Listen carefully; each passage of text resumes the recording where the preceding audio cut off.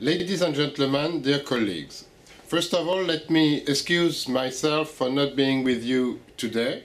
I was planning to be in Barcelona and address you, but unfortunate circumstances have led me to stay in Brussels for different meetings this week, and also our board meeting, which will be in Rome at the end of this week to celebrate the 60th anniversary of the Treaty of Rome. So I'm really sorry, but I know that my colleagues from CEMR and UCLG will contribute to this debate on the role of city networks in this globalized world.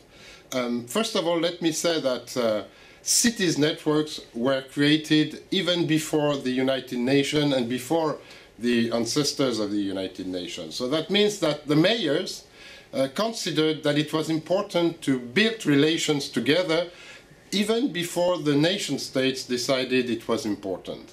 And that's a very important sign, because back in 1913, when in Ghent the first network, international network of city mayors was founded, it was just before the First World War, and mayors stood up saying, we can build relations beyond borders, we can work together to make this world much more peaceful and to try to avoid a conflict.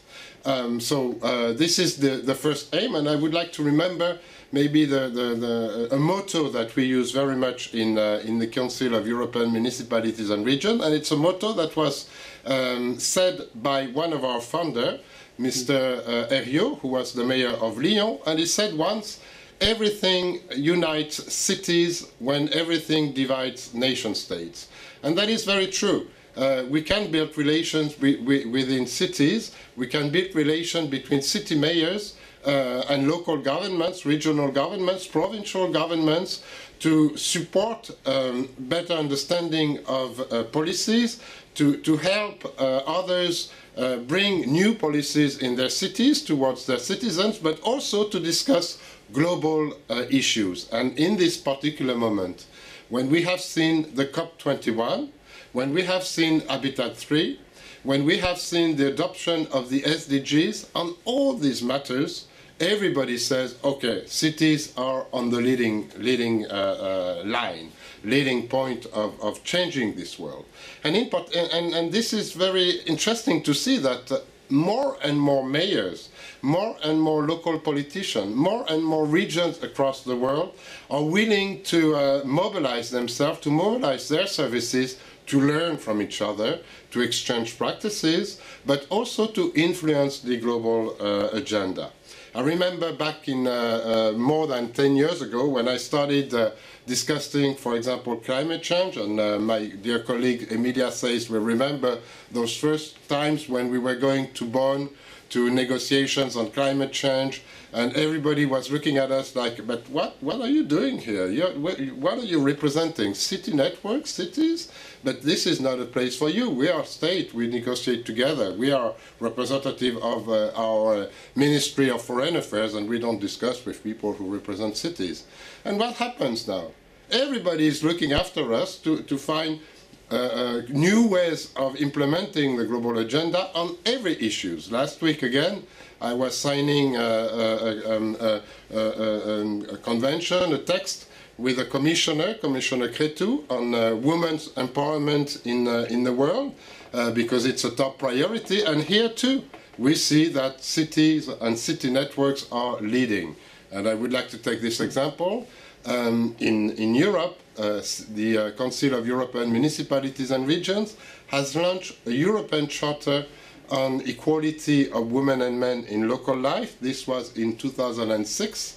Now it has been signed by over 1,600 local and provincial governments across Europe, and it is seen as a reference. So is the Charter on local self-governments that is now approved and followed by the Council of Europe in Strasbourg, but this document has been established for the first time by the Council of European Municipalities and Regions as the Charter of Local Liberties back in the 50s.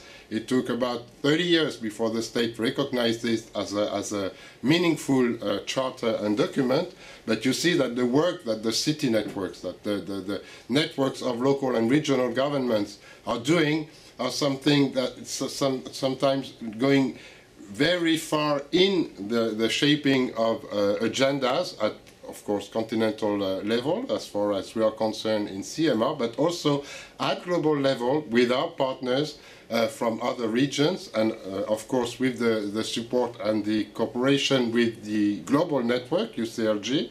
But we can change the world. If we are united, if we are together, we can influence the global agenda, and I hope your meeting will contribute to that debate. I wish you a very fruitful debate and exchange, and again, I'm sorry not to be with you, but I will see a lot of you in the coming weeks, I'm sure, because we always cross into each other at some point. So have a good meeting and see you very soon. Thank you very much.